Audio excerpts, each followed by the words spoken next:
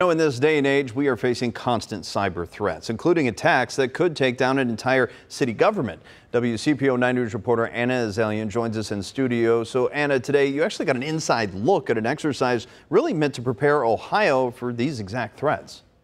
Well, Craig, the Ohio National Guard has two groups who can respond to cybersecurity incidents. One of them is an entire volunteer force called the Ohio Cyber Reserve. And that's who was put to the test today in an exercise at UC.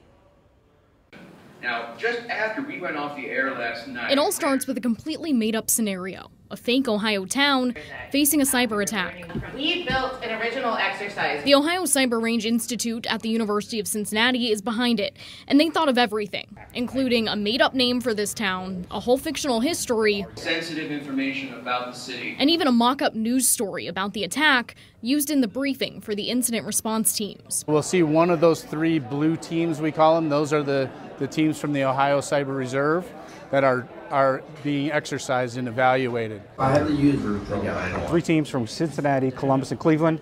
Everybody comes in on their own time. They're not paid. They volunteer this time. It's part of an effort Ohio lawmakers started back in 2019 to be better prepared for the cyber threats facing the state. There's over 130 attacks in the United States for every one person who's trained to conduct cybersecurity. The Cyber Reserve doesn't just respond to cybersecurity incidents. They also work with local governments in Ohio to prevent them. Our bread and butter is basically going out and helping people get to the left of the boom by conducting assist missions, which are audits. This was the first exercise of this magnitude at the Ohio Cyber Range Institute.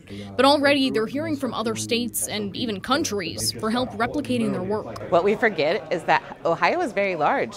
We are the size of some countries. And the Ohio Cyber Range says now that they've done this exercise and developed the fictional cyber attack scenario, it could be run on an even larger scale, Craig, or even with private companies who want to make sure they're prepared too.